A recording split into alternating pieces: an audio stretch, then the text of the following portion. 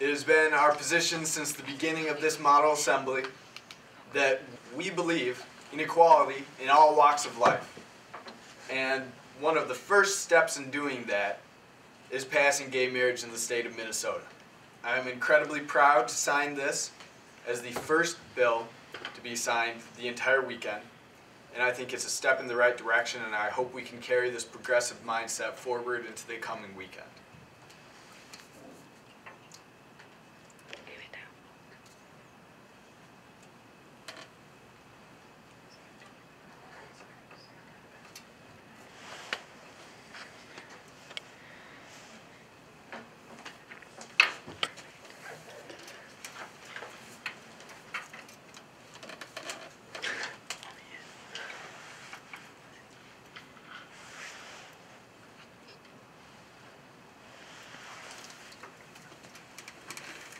This bill is hereby signed and hereby passed into law.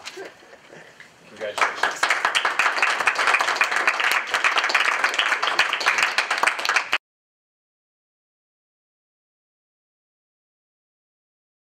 Hi, my name is Jack Ellis, and I'm Lieutenant Governor Emma Schroer's press secretary. At 3:29 p.m. this afternoon, the Stassen Senate passed Bill number 3309, an act to legalize same-sex marriage, written by Representative Maria Jacob. It first went through the Family Services Committee yesterday evening. Then it held the majority vote in the Humphrey House. Because of this bill's implications, it was moved to the top of the docket in Stassen Senate at approximately 3:15 p.m. this afternoon. After about 15 minutes of debate, the senators were called to vote, either for or against this bill. It was passed almost unanimously.